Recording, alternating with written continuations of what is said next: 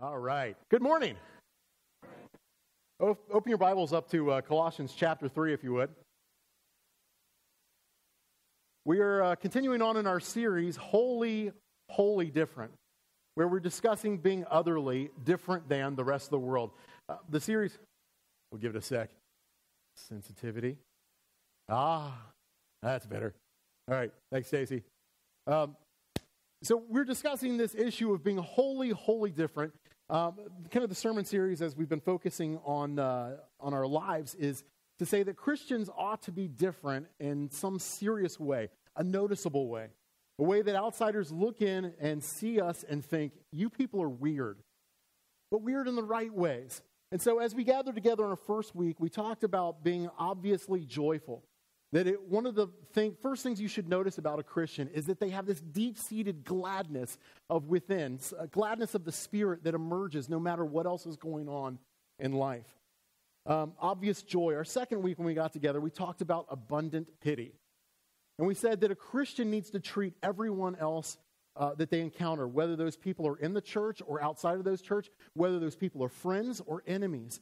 We need to treat those people with pity, a strong desire for them to experience good in this life, a compassion for people that looks at human beings and thinks God loves them, and then begins to emulate that in our own person. Obvious joy, abundant pity. Week 3, Matthew talked to us about transforming truth, that a Christian needs to treasure truth, and people from the outside should notice that you as a believer value what is true, that you esteem it highly, and that you are very careful to make sure that you're only believing and only speaking that which is true. Then we talked about being strangely selfless. A Christian should not be concerned for self all the time. One of the messages, the central messages of the gospel is that God is taking care of everything that is here.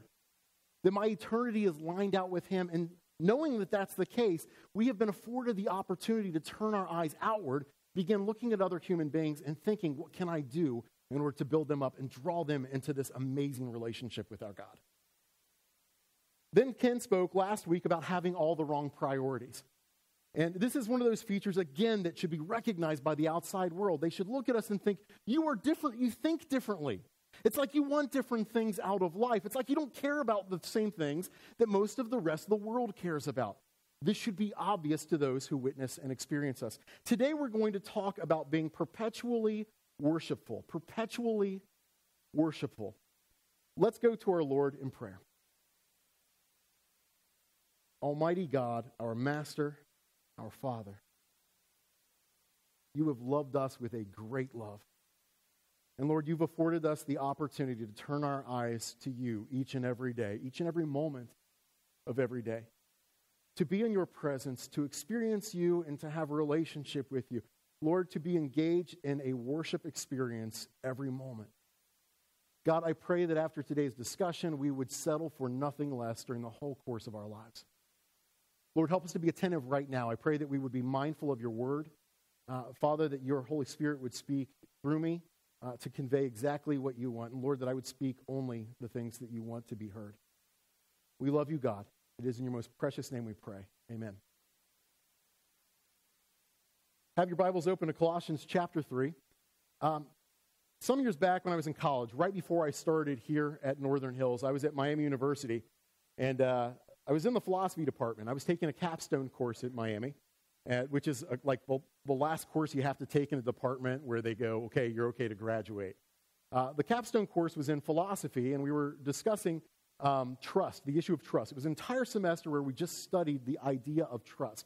During the course of that semester, I made a lot of friends in the class, but there was one day when I was speaking and I expressed something about my relationship with God and talked about the nature of being a Christian, and one person who had been very friendly with me throughout the whole course up to that point was staring at me in a way that made me know I had crossed a line. Something was wrong. He was looking at me as though I had 7 heads. And I left class that day, and I was walking down the stairs, and he said, "You're really a Christian?" And I said, "Yeah." And he went, and then left. The next day, I saw him on campus. I was walking across campus, and I said, "Hey, Rich, how's it going?" And he drew back like he was about to punch me in the face. And I just looked at him and went, "Whoa, I'm not Amish. That would be a bad idea. And I'm fortunately, he didn't actually hit me. But I had that moment where I went, what exactly do I believe Jesus meant when he said turn the other cheek, and how am I going to apply this? Fortunately, I didn't have to determine that in the moment. But there was just this loathing, this hatred, and I walked away from that going, how did 2 months of this class go by without this guy recognizing that I'm a believer in Jesus Christ? How did that happen? So I want you to be reflective for just a second. I want you to ask yourself, how many people in your sphere of influence do you know that don't know you're a Christian? How many people do you experience in your workplace that have no idea that you're a follower of Jesus Christ? How many people do you know in your family that don't know you follow Christ? How many friends do you have where you're afraid to mention anything about this or let this be aired? Colossians chapter 3. Paul addresses the church and he says this: beyond all these things, put on love, which is the perfect bond of unity. Let the peace of Christ rule in your hearts, to which you indeed were called in one body. And be thankful. Let the word of Christ richly dwell within you, with all wisdom, teaching and admonishing one another, with psalms, hymns, and spiritual songs, singing with thankfulness in your hearts to God. Whatever you do, in word or deed, do all in the name of the Lord Jesus, giving thanks through him to God the Father. Is this a good expression of what your life looks like to those who are outside of Christ, or maybe to those who are in Christ, who spend time with you? Do they look at you and do they see you charging one another in the name of Jesus Christ? Do they see you praising God with psalms, hymns, and spiritual songs? Do they see thankfulness in your every moment, in every action? Or do you keep it really well hidden? Let's begin our discussion today by talking about the worship-free Christian. The worship-free Christian, the believer who does not engage in worship. I want to first of all begin this section by addressing the issue of what is worship. What is worship? Well, most of us, when we hear the word worship, think immediately, well, worship is a religious engagement, right? That's when people gather in uncomfortable circumstances, uncomfortable settings, to engage in bizarre activities. I've seen it happen. I know what that looks like, right? That's what worship is. Our word worship actually derives from an Old English word, "Worship," which means worthiness or meritousness, which I must add is a difficult word to say. Meritousness. Try it. You guys are better than I am.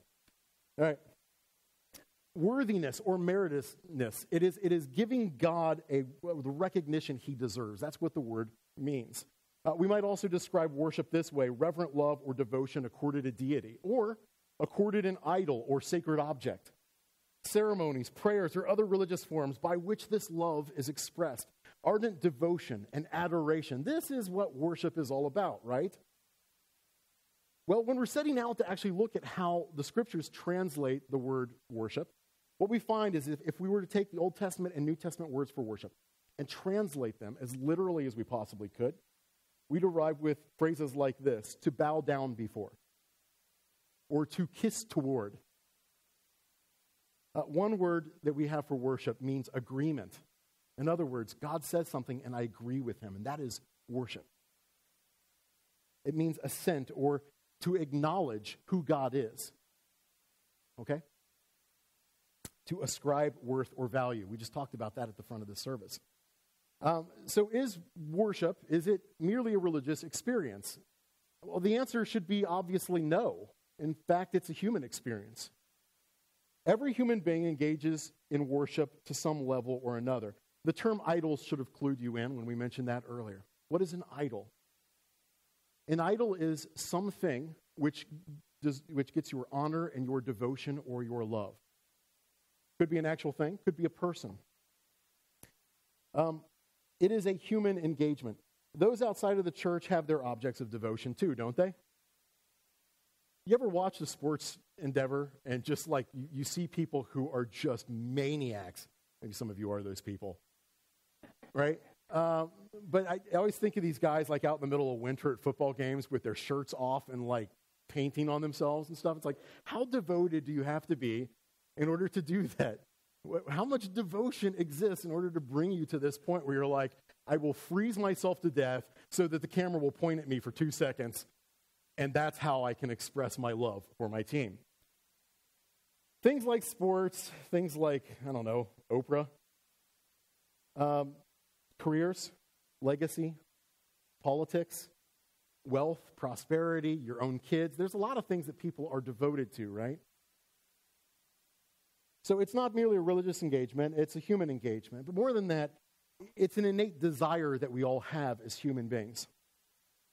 Famed atheist Daniel Dennett, after having a near-death experience. Dan Dennett is a philosopher. He had a near-death experience due to a heart condition. And one of the questions that came to him in the aftermath of it was this: Dan, did this make you question your atheism? His response was, yes, I did have an epiphany. I saw with greater clarity than ever before in my life that when I say thank goodness, this is not a mere euphemism for thank God. We atheists don't believe that there is any God. I really do mean thank goodness. There's a lot of goodness in the world, and more goodness every day. And this fantastic human-made fabric of excellence is genuinely responsible for the fact that I am alive today. It is a worthy recipient of the gratitude I feel today, and I want to celebrate that fact here and now. In other words, there is no God, but I have this urgent need within me to give gratitude to something. And so what do I give my gratitude to? Well, I thank goodness. Human beings want to thank. We want to express gratitude. We want to express adoration. Did anybody see the sunrise this morning? It was a beautiful one this morning. It was really beautiful. And I can't help but see something like that, and immediately devotion to God just emerges, naturally and unbidden. Just this, Master, you are awesome. And I hope that you have that experience. Many people in the world have that same experience, but they've got nothing to direct it to, because who on earth would be out there? Worship is not just a Christian experience, not just a religious experience. It's a human experience, and it's a human experience that is innate in every human being. So let's think about how our culture addresses worship. And here I'm addressing our culture, kind of America, but also Christian culture. What we act like worship is. What we act like worship is. Well, for many of us, when we hear the term worship, we think of a song service, right? Right? Yeah? I hope that as we gather every Sunday, we are engaging our hearts and our spirits, that we're readying ourselves to come before the Lord in spirit and in truth. I hope that that's the case. I hope that our time together is a radical bout of honoring God. I hope that that is the case. But if we believe that that's all that worship is, we're falling desperately short of doing what it is God has called us to in the experience of worship. It is not merely a song service. Again, if that's your thoughts about what this is, read the New Testament. Does it look like they're only experiencing God in a form of worship on a Sunday morning or on a Saturday or on a Friday? No. Worship is something that is taking place all the time. As Jesus walked from place to place, moment by moment, in deserts and good circumstances and bad circumstances, worship is emanating from him and from his followers. Worship is not merely a song service. Some of us think that worship is just feeding God's ego. Now, we wouldn't say that out loud typically. But there's part of us that goes, look, we've got this God, and for some reason or another, he needs to hear us tell him how good he is. He's up there just like, this teenage girl that needs a compliment and is just begging for it with all that he has, and he won't be satisfied until we say nice things about him. We better say nice things about him. Well, is that the way God is? Does God just want our recognition? Is God just kind of some ego freak? I hope you realize the answer to that is no. God does not need to be told how good he is. God possesses what we call omniscience, all-knowing, which means God knows how good he is. He doesn't need our reminders. So why would he possibly want for us to worship him day by day, week by week, moment by moment? And you guys have the original Nintendo Entertainment System? Anybody? Okay, couple. Some people might still have it. The original Nintendo Entertainment System had a power button, and then right next to the power button had a reset button. And we all knew where that was, Because you'd start playing a game and things would start going south and it's just going terribly wrong. And you always know, I've got the reset button. And so you just, boom, hit that button and things are starting over. Okay, clean slate, let's get going again. Worship is that. All right, your life, my life, gets mucked up by the world so much during the week. We start seeing things through the wrong lenses. We start thinking the wrong thoughts. And God has basically given us these moments, these times in life where we hit the reset button. We see God. We can understand who He is. And suddenly everything else becomes clear. God loves us and cares about us and gives us these moments. It is so that we can have a relationship with Him, but there is a definite benefit to any human being who does worship on a day-by-day basis. Amen? So it's not merely a song service. It's not feeding God's ego. Many people think that worship is a private matter, or at least it ought to be a private matter. Note that how a person interacts with God is often frowned upon when made publicly visible. Think about Daniel in this regard. Remember Daniel in the Old Testament? When Daniel prayed, where did he go to pray? Yeah, right in his window in a very public setting. And he would bow down and worship the Lord, and people were unnerved and irritated by that. I don't know if you've ever experienced this in your own life, but when you make clear that you have a relationship with God, many people recognize that they don't. When you make clear that you have a knowledge of things unseen or that you believe in things unseen, many people have big questions that emerge in their lives, and it makes them uncomfortable. And so rather than look at themselves and think, is there something wrong? Sometimes they externalize and they look at you and they think, there's something wrong. And they don't want it. They don't want to see it. They don't want to experience it. Somebody who genuinely loves God in public is a threat to a lot of people. There is a pressure to keep your religion private. It comes from all over our world community. There are a lot of people who do not want your relationship with God projected on any level. Keep your religion to yourself. Keep it out of life, public life. Keep it out of policy and politics. Keep your religion hidden. And sometimes that pressure actually comes from people within the church. Why? Because they're made uncomfortable by the fact that you're being a Christian openly. They're made uncomfortable by the fact that you're expressing your love from God because, again, there might be a kind of indictment there that says, maybe I should be doing this as well. And so have you ever heard of the term crabs in a bucket? You never have to put a lid on a bucket of crabs so long as you have more than one. You know why? Because every time one starts climbing up to get out, the others grab it and drag it back down, keep it at level. And sometimes this is what transpires within the church. When somebody is acting good and godly, a lot of people treat them like they're weird. Or we look at somebody and say, maybe that person is supposed to be a minister. Or maybe that person is supposed to go into full-time ministry because that's a super Christian. When maybe it's just a Christian. And we're not quite living up to that standard. It's not merely a song service. It's not stroking God's ego. It is not meant to be a private matter.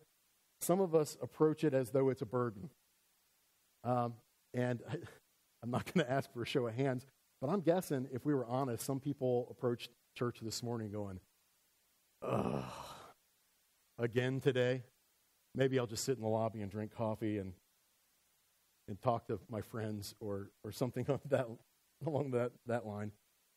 Unfortunately, worship sometimes turns into a have to for many people. It's not a get to.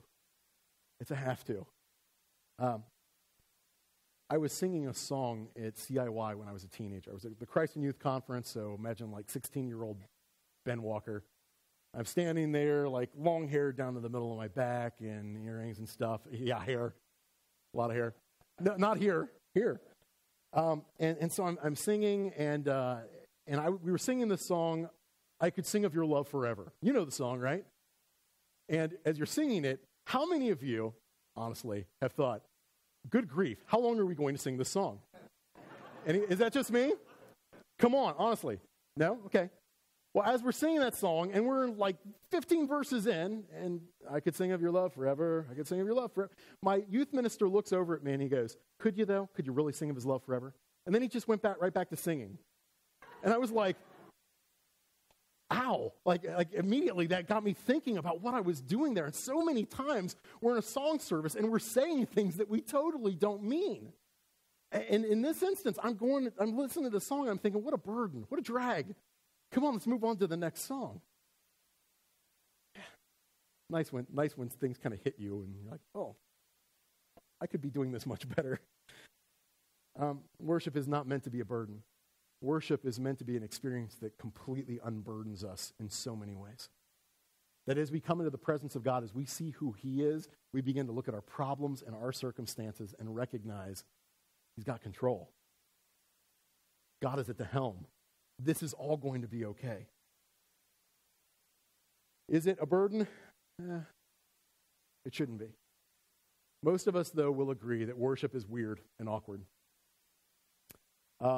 I remember being a teenager and thinking, one of my biggest fears was that some of my friends from school would come into our worship services at church, and they would see what we were doing and go, what kind of weird cult are you in? We had the worship team at that stage of the game had these microphones that looked like Price is Right microphones, real long ones. And they would hold them all the way down at the base, and they would, they were all standing up in front, and they'd hold their elbows up, and they'd sing, and they're always looking around, making eye contact with everybody the whole time. I'm like, this is so weird. Like, you wouldn't. What a mighty God we serve. And it was just this really awkward experience. But Christians, we're exceptionally good at being weird. And sometimes we don't realize how weird we are because we don't see ourselves from outside of ourselves. But most of us do look at worship, and on some level, especially if you're new to Christ, you might think, this is a little bizarre. That's okay. It's all right that it's a little bit bizarre. You know what? It should feel a little foreign. It should feel a little different. It should feel holy. It should feel separate. What about a Christian without worship? We've suggested that maybe there could be a Christian devoid of worship. Is that possible? I want to suggest to you that it is not. So if you're a Christian and you do not engage in worship as your daily experience, I'm just going to ask you very, very passionately to give serious analysis to who you are and what you really think. Being a Christian without worship is like being a fish outside of water. It is unnatural, and it is unhealthy. If you're a Christian, if you're a believer in Jesus Christ, what comes naturally to you should be worshipful thoughts and worshipful experiences throughout your day. Honoring God, adoring God throughout your day. To not have that is unhealthy. It would not be right for your spiritual life if that were not the case. Imagine a husband and wife, and you meet them, and as you're talking to them, like they don't look at each other, and they don't laugh together. They're not friends on any level. It's like they don't talk, they don't experience each other, they're not even acknowledging that one another exists. If you met a couple like that, you would probably walk away thinking to yourself, what kind of atrocious relationship do these people have? And this is exactly the perception we give to the outside world so much of the time. They look at us as believers. They're looking for some relationship that we have with God, and they're not seeing it. They're not seeing in a relationship. I mean, we might talk about love to them, but we're not expressing love to Him. We might talk about devotion on the outside, but they don't see any devotion in our lives. It's not right. It's terribly, terribly wrong. Let's move on to talk about genuine obstacles to worship. I want you to recognize from our first section that if you're a believer, worship needs to be manifestly present in your life. It needs to be evident. Secondly, obstacles to worship. We have a lot of problems in trying to come into relationship with God. And one of the processes of being a believer is we need to look at ourselves and see what are the obstacles that are holding us back from greater relationship with the Lord. One of the big problems is that we as a culture worship stuff. And let me say stuff in the sense here, by stuff I mean that which is not God. What kinds of things are you devoted to? Let me list a few options for you, just to get the wheels rolling. Your house? How devoted to your house are you? Your car? A car that is not your car, but you wish were your car. Your kids? Your spouse? Your legacy? Your sports? your music, your food, your games, your entertainment, your political figures, your political positions, your music, your knowledge, social media, famous people, your friends, the opinions of your friends. What things are you chasing right now? What is on your list to acquire? What are the things we worship? What would a song service look like in this congregation if every time we got up to sing, just imagine this, there were a phantasmal image of what we were thinking about in front of us that everybody else could see. So just this ghostly image of whatever was on our minds as we sang. For many of us, standing to sing would be like, and he's worshiping the Frisch's breakfast buffet, right? Or how many of us would have that image of our bed, like left unmade, just, like I could be sleeping, right? Sometimes if you could have and be projecting such an image, I think we would be far more embarrassed about what's on our minds. Sometimes even sinful things occurring during a worship service. I don't know if you've ever been mindful of that happening with yourself. What are the things we worship? What are the things we devote ourselves to and think about? The problem is not just that we're distracted from God, but often we've altered God to sort of match our impression of who God ought to be. God approves of my taste. God approves of my opinions. He likes all the stuff I like. That's how I know he's God. I'm so good and so perfect that I can see his reflection in me. Now, you would never, again, say things that way, but I want you to think about this for just a moment. It is scary, it is frightening, it is terrifying to interact with the God of this universe. It should be on some level. When you come into the presence of God, are you not just a little bit terrified? Do you think to yourself, just for a moment, perhaps my Heavenly Father's values don't match my own? Maybe he wants me to change something about me. Do you show up here on a Sunday morning going, Lord, I'm ready. Go ahead and cleanse me. Scrub something else off. I need to be different. Or do you come in here just expecting God to reflect all of your immediate values? Worship should be a scary experience. If it's not, maybe you're not worshiping God. There should be some level of terror as we approach the Lord, just going, I know who this is. I mean, think about that. The God who crafted the heavens and the earth, the God who instated all things, who holds all of history and knows the end from the beginning, that God is the one you're approaching. And he says that as we sing and as we speak to him, so long as we are in his good graces, that his attention is on us. That God is looking at you right now and seeing what you're doing with what we're saying. Is that not a little scary? We worship our stuff. We also have a problem with worshiping self. And here I don't mean literally that you're like bowing before the mirror. I hope you're not doing that. It would be weird. Worshiping self, when I say this, I am meaning worship that is self-seeking or self-serving or serves some other interest. So let me ask a question in this regard. How strongly does your personal preference impact your worship? How strongly does your personal preference impact your experience of worship? Music styles? Do you not like what you hear all the time? I'm not worshiping on this song. They should do a heavy metal version of this. Visual preferences? There might be somebody out there who's like, he's not wearing shoes again. I actually did not know I wasn't wearing shoes till I started thinking about using that illustration, and then I looked down. Sometimes there are things that just disturb the visual, and we can't focus. Can't focus now. He's got that slide up there. It says Burger King. I'm thinking about Burger King. How about the right mood? I'll only worship when I'm in the right mood for it. A couple weeks ago, I told you of this psalm where David starts out the psalm, and he says, "Bless the Lord, O my soul." Do you remember this? Bless the Lord, O my soul. He's commanding himself to bless God.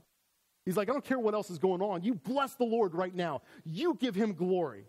And some of us, as we gather together every Sunday, need to be doing that. And throughout the week, need to be doing that. We need to look at ourselves and go, bless the Lord, soul. I'm telling you what to do. You give God the glory that he is due.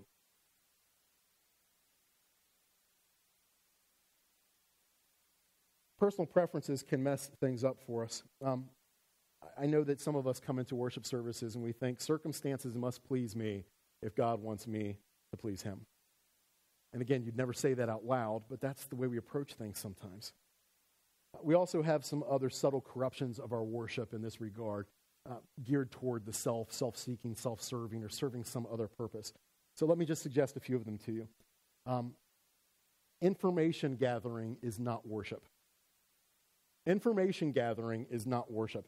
You might be surprised to hear me say this. After all, if you've been here for a while, you know how much I emphasize the mind life and how I discuss worshiping the Lord with all your mind.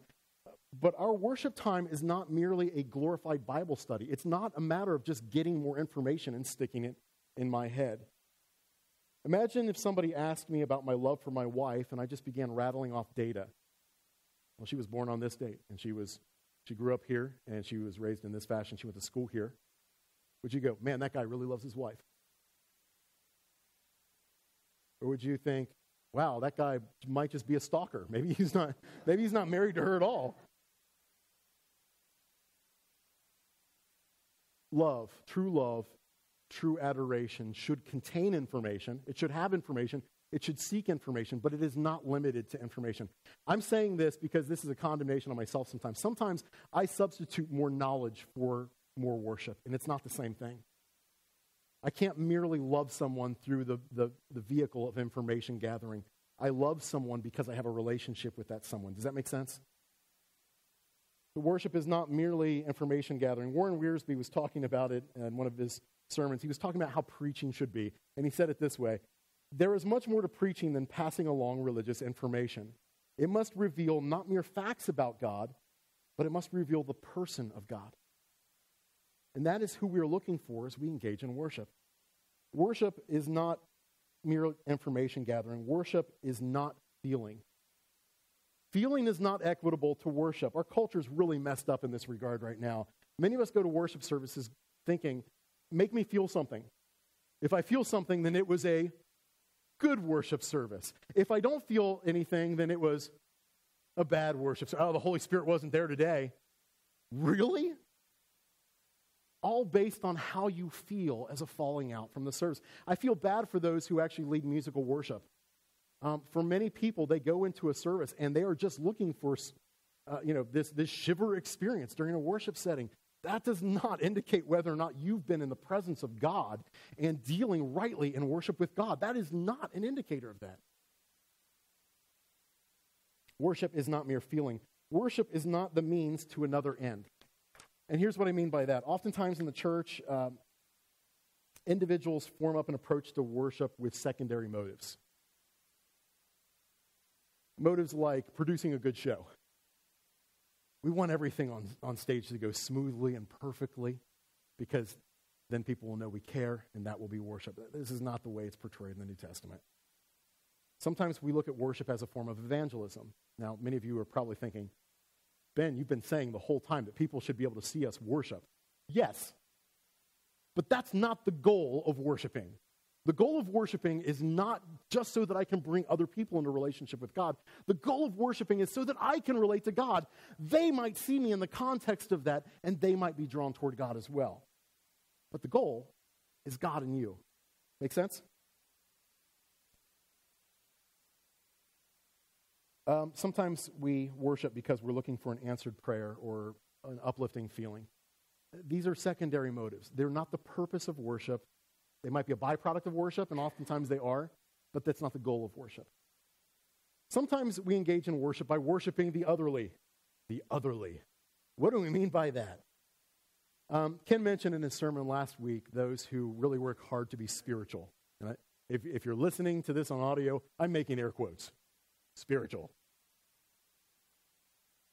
There are a lot of people, in fact, everybody you encounter probably wants to consider themselves a spiritual person. And what do they mean by that? Oftentimes they mean they worship vague things, or they have vague ideas of themselves as somewhat superior to all other people. Think about that. I'm spiritual. I'm somewhat better than the average person you meet. That's what's being said, right? There's something within me. I've got this deep, vague, kind of interesting nature that makes me better than everyone who's around me, or at least better than the average person. I'm spiritual. We try to fool ourselves into thinking that we're in touch with some greater thing, a thing which is there if I need it, but does not require anything of me. And there are a lot of people who pursue life like this. I buy essential oils. I eat only organic food. I light these certain kind of aromatherapy candles. I have crystals involved in my life. I'm a spiritual person. No, you just bought a bunch of stuff. That doesn't make you spiritual. That doesn't make you godly in any sense. Many times we don't just worship the vague, though. We worship a sensation. I love the phrase, the Holy Ghost heebie-jeebies. All right? And what I mean by that is exactly what we were talking about just a moment ago, this idea that we're just trying to have this certain feeling in the presence of God, the Holy Ghost heebie-jeebies. We just want something exciting and interesting to happen or some exciting feeling to occur. This is not the goal of worship. That is a chasing after the otherly. I want some experience, but I don't necessarily want that experience with God. Ideally, we are worshiping the one true and living God. This is where we'll be spending the rest of our sermon time today. Some of you are like, the rest? We're still going? Yeah, still going for a little while. All right. I want to talk about pursuing the one true living God, worshiping God and what that looks like. The life of worship. Let me give you just some practical ways that we can implement some of this stuff today so that we can make some of these things happen with our lives this week. Firstly, recognize God. Recognize. What does it mean to recognize someone? What does it mean to recognize someone? Well, that's basically, when you think about it, I know who you are. I know who you are. I see or appreciate what you've done. That is recognition. Does that make sense? I know who you are and I see what you've done. Can you do that with regard to God this week? I know who you are. I have seen what you are doing. Let me give you a couple ways to do this. Number one, mindfulness. Mindfulness. To be mindful just means you're actually thinking in the moment. You're actually thinking about what's transpiring. Ascribe honor to God in the moment. The best illustration I have of this, there was this monk named Brother Lawrence. And the guy, some of you guys have probably heard of this guy before. Brother Lawrence, he was in a monastery, and he was like a dishwasher and a cook. Like just kind of a nobody. But people started coming to the monastery and seeking out Brother Lawrence. Can I please talk to the dishwasher? I'd like to see the cook, please. We've got priests who are here. Yeah, but I want to talk to the cook. And the reason is because this guy had a relationship with God which was unlike any of his peers. It got to the point where bishops were coming from distant realms to actually come talk to this guy and go, what is your secret? Like, how is it that you're relating to God on the level you do? If you want to read about Brother Lawrence, there's a book called Practicing the Presence of God, which is just a collection of a lot of his sayings. But Brother Lawrence said things like this: I have abandoned all particular forms of devotion, all prayer techniques. My only prayer practice is attention. I carry on a habitual, silent, and secret conversation with God that fills me with overwhelming joy. You guys have internal monologue? Anybody have internal monologue? Just me? Are you serious? Okay. I talk to myself about things all the time. If I'm in the car, sometimes I'll do that out loud, which makes me look crazy. I know that. Can I suggest, take your internal monologue this week, convert it into an internal dialogue. Instead of talking to yourself, just start conversing with God about what's going on. It doesn't have to be all the time, but just as you're going through your day, start talking to God a little bit about what's transpiring. Mindfulness of God. Brother Lawrence says this: the most holy and important practice in the spiritual life is the presence of God. That is, every moment to take great pleasure that God is with you. Understand, God spoke about it this way, that when we were His and He is ours, that He comes to reside within us, that He mingles and meets with us, even to the point of mingling with us in our own minds. So we engage in mindfulness of God. We can also engage in meditation. Meditation is different than mindfulness in this sense. Meditation is thinking about things past or things that have occurred, right? So mindfulness is being aware of what's going on. Meditation is being aware of what has transpired. So a couple methods for meditation on God this coming week. Reflect on simple things that are going on in your life. Reflect on the things that have brought you to where you are right now. So many of us never take the time to assess how we arrived where we are today. ask God to show you your story this week.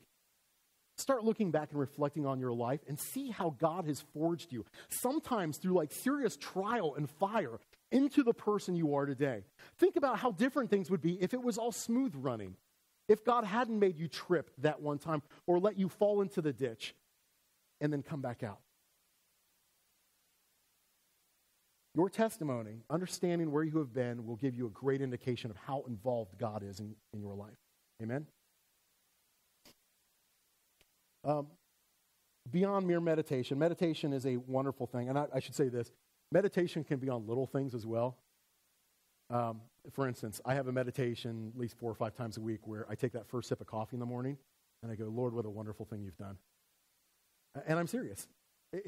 I'm not kidding about that. Like, I really have this kind of moment of worshipful experience when I take that first sip of coffee in the morning. Brother Lawrence said something similar to this. He said, it's not necessary to have great things to do in life. I turn my little omelet in the pan for love of God. I love that. Just in the mundane, the small things, I'm expressing my love for God, and that can be an expression of my love for God. Examine the flow of your life. Examine the flow of human history, particularly of the Scriptures. The more you study the Word, and again, I'm not saying that worship is limited to study of the Word, but worship should include study of the Word. If you know what God has done, you'll have great insight as to what God is doing. So, meditate. We need spectacles and hearing horns. Not literally. That would be a very funny cult. Spectacles and hearing horns. We're dull. We're dull of wits. If we're not careful, we tend to not pay attention to the most important things happening. And so I would encourage you this week, begin practicing to see and hear God. Allow yourself to be amazed by God. Tune in and start seeing His mighty work, His mighty truths. My brother had a friend named Daryl, African-American gentleman, worked in the machine shop with him, and Daryl had a portion of the machine shop that was engaged in finished grinding. He was a machinist. And so Daryl had church every day. And this guy was just worshiping the Lord constantly. My brother said I would go talk to him sometimes, and as we're talking, my brother said I'd start sharing what God was doing in my life, or what God was teaching me. And Daryl would just go, look at God. I love that. Like, look at God. Look at how God is training you and teaching you. Look at God. Can you start seeing your circumstances that week and start saying to yourself, look at God. He's active. He is engaged. Will I be engaged with Him? We engage in recognition of God. That is the first thing. Recognize God. I know who you are. I see what you're doing. Secondly, we engage with conversation with God. We call this what? Prayer. Okay, good. I'm glad we knew that. Prayer, conversation with God, talking with God. Now, I should say at the outset, I'm saying talking with, not talking to. Talking to means that's a one-sided thing. Imagine getting a phone call, and you pick up, and somebody's like, hey, I need groceries. Go get me some milk, and if you could get me a girlfriend, that would be great. Click. And essentially, that's what happens a lot of times with us and God, though, right? I mean, you just kind of dial them up, and it's like, here's what I need to make my life perfect. Bye. Conversation with God. If you're going to hear from God, that means you need to know the Scripture again. That also means you need to participate with the people of God, and you need to hear the word of the Lord regularly. That also means you need to meditate on God and understand who He is and what He's done. That's part of hearing from God. Conversation. What kinds of things should we talk to God about? Can I suggest a few things for you today? How about prayers of confusion? Ever prayed this? Lord, I have no idea what you're doing. Does God want to hear that? Yes. I think God loves it when we look at Him and go, I don't understand what's going on. Prayers of confusion. Prayers of communion. God, I recognize that you are with me right now. These are simple little prayers, people, but do you think these radically alter how you feel and think? How you interact with God? I know you're with me now. Prayers of confession. Lord, I repent of what I've done or what I've left undone. Prayers for guidance. Lord, bring me your wisdom. Prayers for gratitude. Thank you, God. Thank you for what you are doing. Prayers of joy. My God has a plan, and I'm part of it. Prayers of truth. Lord, you are creator. You made this world with us in mind. You gave us free will to defy you or to choose you. Lord, you've been long-suffering. Lord, you are compassionate. Lord, you showed up. You lived with us. You taught us. You died at our hands to redeem us. Lord, you gave the blind sight. You set the prisoners free. You covered us in your blood and renewed us with your grace. You gave us a mission. You gave us meaning. You give us joy, fellowship, a place at your table, and you are preparing a place for these wayward sons and daughters. Can you think of a few more truths? They were innumerable. When you start thinking about who God is and what God has done, you could just rattle these off forever. And he needs you to recognize them. He needs for you, and you need for you to recognize them and to say them. Prayers for the finish line are another good one. Come, Lord Jesus. Occasionally, you need to look at the world and you need to go, this is not my home. This is not the end of the road. I know there's a finish line, and I know what comes next. Come, Lord Jesus. We are waiting. Pray. Talk with God. Recognition and communication. Thirdly, let me suggest this week. Engage in expression. What is in me needs to come out of me. What is within me, what is filling up my heart, had better be overflowing. There are scripture passages that say things like, out of the overflow of the heart, the mouth speaks. There's this nice Hindu proverb that says this, what your heart is full of will spill out when you are bumped. When you're bumped this week, what is spilling out of you? Is it worship? Is it praise to God? Or is it things that God would be dramatically ashamed of? Get public with your faith. Matthew 5:14 through 16, in the Sermon on the Mount, Jesus says this, you are the light of Christ to the world. A city on a hill cannot be hidden, nor does anyone light a lamp and put it under a basket, but on a lampstand.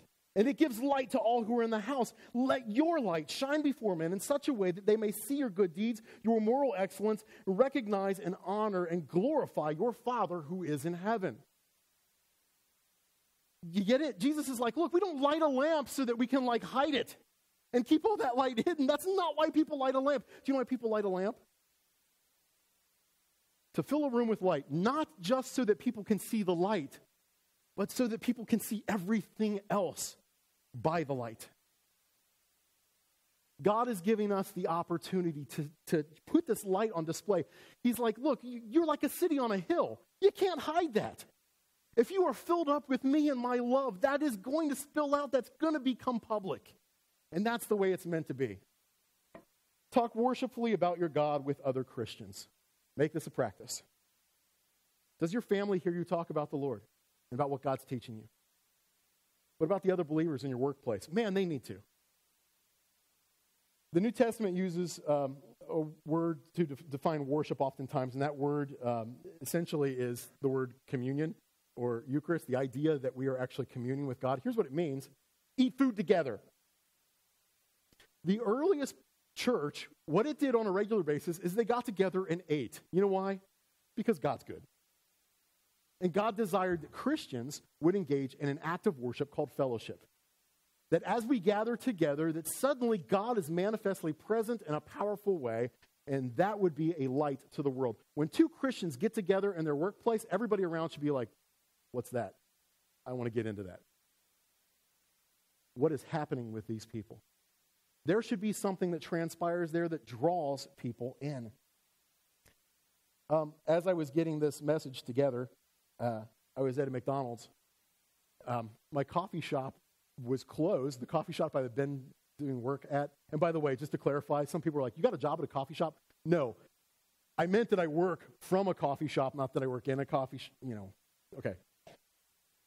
That was shut down, so I went to McDonald's, and I'm working at McDonald's, and as I'm sitting there typing, and I'm like, express your Christianity in public so that people can hear it. This McDonald's in Landon is full of all these old retirees. They just go hang out, and they just talk all morning. It's a big old hen house full of old men. And so they're all talking the whole time I'm there, and I'm hearing these guys, they're talking about baseball and about what's going on with baseball. A couple of guys were like, I stopped paying for cigarettes back when they reached this price. Well, you remember how much a White Castle was? Oh, my word, we used to eat so many White. And so they're going on about all this stuff, and then suddenly I hear a word, and I tune in immediately, Jesus. And I turn around, and I'm just looking at these guys as they're sitting across the table from each other, and they were just two of the retirees, and the guy was like, but I know with all my heart, that the moment I am dead, I'm going to be with Christ. I just think about the thief on the cross And about his last words is, as he's going, when Jesus looks at him and says, today you will be with me in paradise, I know that once that moment comes, I'm going to be with him. And as I listened to it, I went, yes, this is what's supposed to be happening all the time. People in this world should not be able to get away from that. I think that's God's design. If you wonder why Christian fellowship might be perceived as a kind of worship, consider how you as a parent would feel if you saw your kids hanging out with one another and loving on one another. That joy, that wellness, that contentedness that you would experience as you saw that happening with your kids, I think God experiences that when he sees us with one another. Pray together publicly. Share your joys and experiences with other believers. Share God's truth with one another.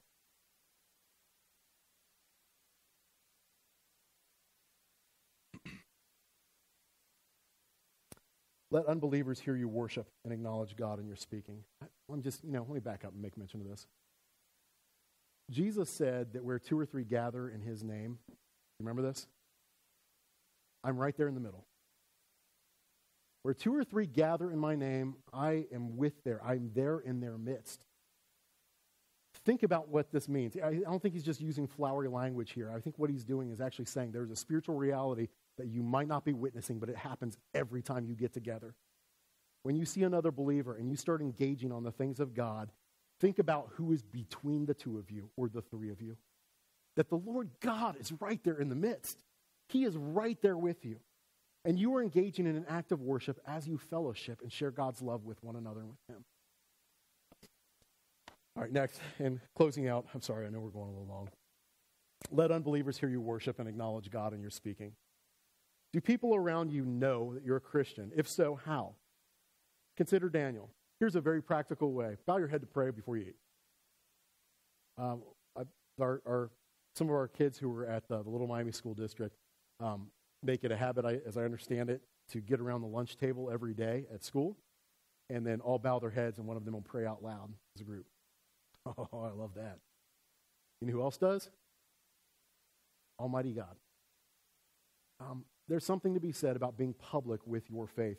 Now, again, this kind of flies in the face of what a lot of our culture says.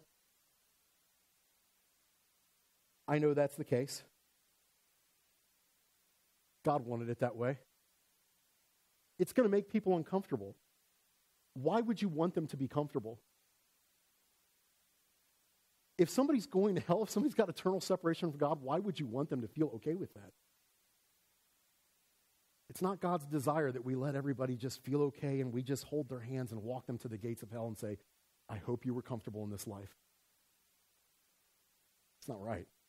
That's not love. That's not compassion. It certainly isn't worshipful. That same Daryl that I mentioned earlier, I said that the portion of his shop that he dwelt in, they called it Daryl's church. He worked there, and everybody knew Daryl had church every day, and everybody heard it, and he was the object of a lot of ridicule in that shop. There were people who ripped him up one side and down the other. There were people who loathed him. They went out of their way at one stage of the game to pass a hat around in the shop and take up a collection for Daryl's church. And not everybody hated Daryl. A lot of people loved Daryl, but the people who did not believe, again, for them, Daryl's life was a sort of indictment. And so my brother asked me, he said, Daryl, what'd you ever do with that collection? He goes, I kept it. Gift of God, I suppose. Right? Sometimes, if you're being ridiculed, if you're being mocked for your love of God, that's a good thing.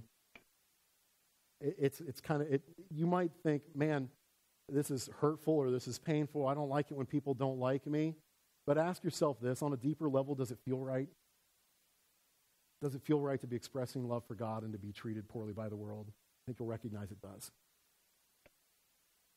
So in conclusion, we discussed recognizing God as worship, communicating with God as worship, expressing outwardly our devotion to him as worship. What starts as an unnatural discipline, and I'm telling you this week, if you put this into practice, this will feel very unnatural.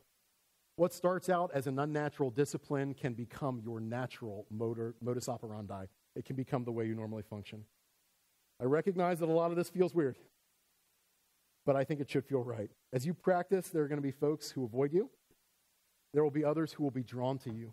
Some people will mock you, others will be cheered and encouraged by you, but all will begin seeing you as you see God. Worship, be holy, wholly different. Let's pray.